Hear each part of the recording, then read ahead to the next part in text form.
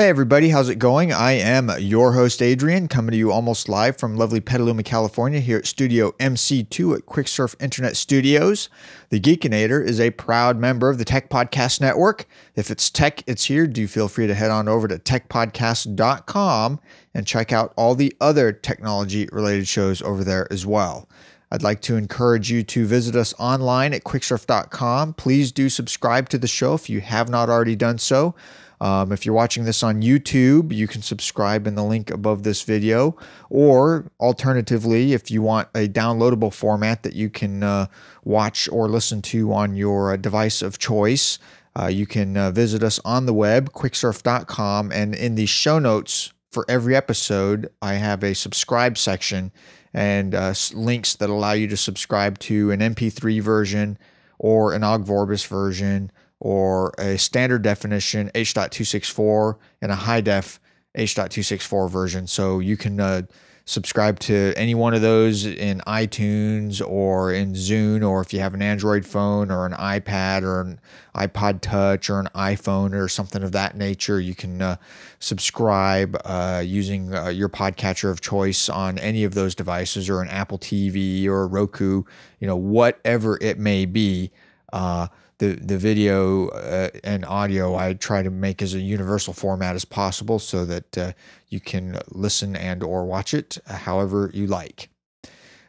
With that, let's go ahead and get into the cool stuff that I found for this episode.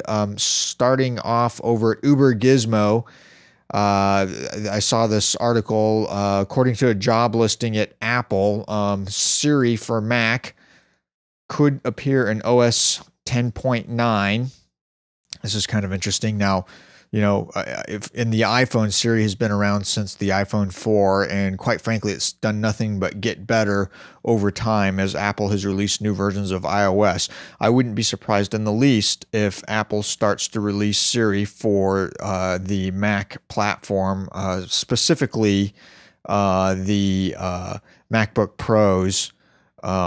The iMacs, maybe, but MacBook Pros definitely, maybe the iMacs, maybe the Mac Pros. It'll be interesting to see what they do with that, but there's a possibility that it could be showing up in the next version of OS X, which is kind of nice.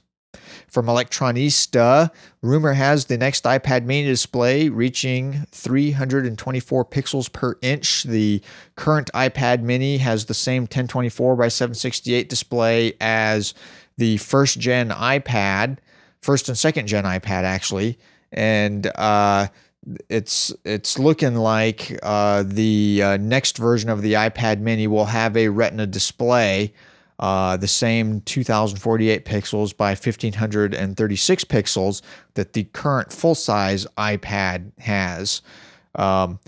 That's going to be a lot of resolution in that tiny little screen. Quite frankly, I'm excited. That's going to look awesome. I've got the iPhone 4S with its display, and it's a pretty good display. I mean, you literally cannot see the pixels in that display. And even when it's rendering lower resolution content and scaling it up to that resolution, it does a really good job of smoothing it out and making it look nice. So really interesting to see what Apple does with the next iPad and iPad mini. Over at Uber Gizmo again, the Samsung Galaxy S4 is arriving this March 15th. Is going on sale in April, according to the rumor mill.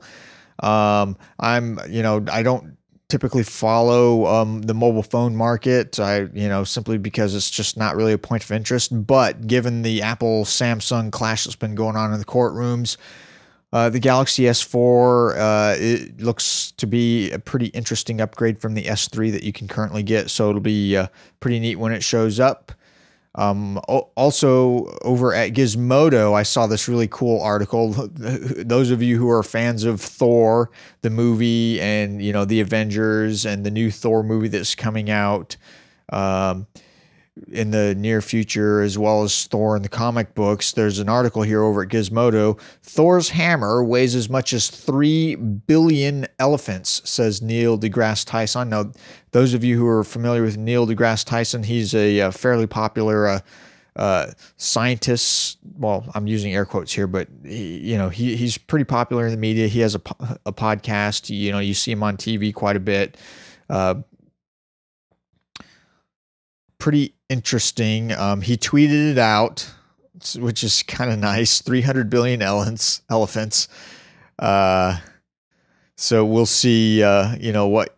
I mean, obviously Thor's hammer is mythical, but still, nonetheless, I thought that was like a cool little piece of trivia.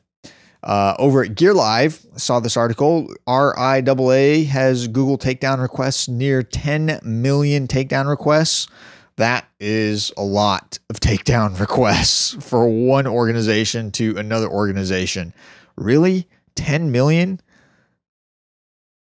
Something seems awfully wrong to me if you have submitted that many takedown requests. I don't know. Maybe there's something wrong with your business model that makes people want to steal your stuff because it's too expensive. That might have something to do with it. Who knows? From Ars Technica, a reseller is claiming that a new MacBook or a new Mac Pro is coming. Tim Cook recently had some commentary on that, saying that the Mac Pro has not been forgotten by Apple.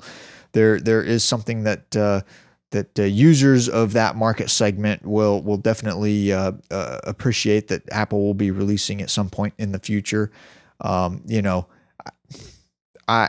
Mac Pro hasn't been updated in a while, and even at the current hardware, it's pretty burly. It's pretty burly. So to see Apple do something that will be an upgrade to that. Even though I admit it does need an upgrade, the hardware, that they have is a little long in the tooth, even though if you order the high-end version that's $24,000 or some insane, number like that, it's still a pretty burly machine. It's a beast of a machine. It'll be pretty interesting to see what Apple comes up with it. But with Apple, you never know until they actually release it. So we'll see. From Gizmodo, watch Siri turn into a home automation master with the help of Raspberry Pi. That's right. With home automation being all the rage these days, it was only a matter of time before Siri got her little, occasionally holier-than-thou claws into the action. All it took was YouTube user Elvis Impersonator, a Raspberry Pi, and enough trust in Siri's goodness to believe that she won't devolve into a HAL 9000 wannabe. And the results, if you watch the video, are quite frankly pretty awesome. Check it out by all means. This is something that I'd love to do myself. Just because it's awesome and it's cool. And, it's the same thing like, in the Iron Man movie series, and like even in Avengers and stuff, with Jarvis, it's like, I would love to have something like that where, it's just a voice activated home automation system, a lot like Star Trek, when you're on the Enterprise and you just computer and, and you tell the computer to do something and it does it. This isn't quite as awesome as that, but it's still, for home automation, it's still pretty neat.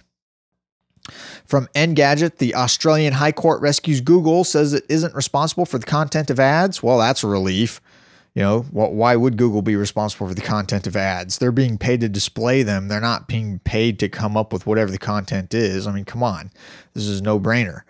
An amateur astronomer has helped Hubble snap this galactic monster. There's a picture up here. This is over at Gizmodo. Again, as always, everything I've talked about is linked up in the show notes for this episode over at quicksurf.com. Hubble has joined forces with two amateur astronomers to capture a monster, and it may be one of the most beautiful four-armed giants ever seen. It looks spectacular. I'll be looking to make this a background on my desktop in the not too distant future. Pretty nice. That's all I got to say about it. How many of you have been following the Curiosity Mars rover stuff going on over at NASA? Well, Curiosity rover has hammered into its first Mars rock, which is pretty neat. Mashable has the article here. I've got a nice picture up. Definitely check it out if you want to follow that. Awesome Lego Gundam must become an official set now. I thought this was awesome. I'm kind of a Lego enthusiast, and I've got Lego around the house for my my offspring, if you will. And not that I'm going to get into that or anything, but I saw this and I was like, there's no way I can't talk about this. I mean, it's not nearly as good as the big, giant, impossibly giant Gundam in Tokyo. But it is pretty neat nonetheless. I mean, it's like Lego definitely has to make this into an official set. It looks awesome. Got to check it out. There's a nice little how a router really works article over on Mashable. I thought that I would link it up in the show notes for those of you who have ever wondered how, an internet router / firewall works. The type that you get for your home internet, where you have your cable modem and then a router that you plug into it and it serves Wi-Fi to your rest of your house and that sort of thing. Well, this has got a nice little write-up on how all that stuff works. Pretty neat, actually. Definitely check it out. Over at Gizmodo, watch the spellbinding process of how Nikon makes its lenses. I thought this was pretty neat. It's a nice little video. You can check it out. It's quite mesmerizing. Have any of you watched the How It's Made videos on Science Channel and Discovery Channel? Right up that alley. So check it out.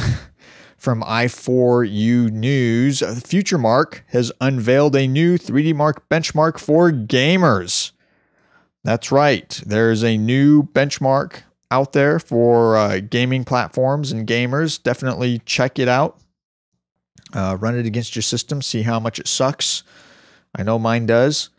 And the last story that we have over at Make in their blog, the Raspberry Pi camera module is almost ready for its close-up. For those of you who are Raspberry Pi fans, and we know there are a lot of you out there, this is pretty neat. It's a nice little camera module that hooks up to the Raspberry Pi. They're just finishing it up, and it should be available here in the not too distant future, the next month or two. And, definitely check it out. I'll be interested. If any of you get it, let me know. Shoot me an email, geekinator@quicksurf.com. And with that, that's pretty much all I have for this episode.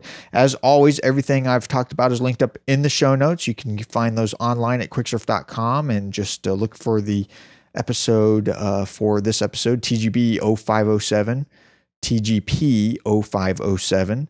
And, you can subscribe to the show, and all of the links that are there linked up to everything I talked about.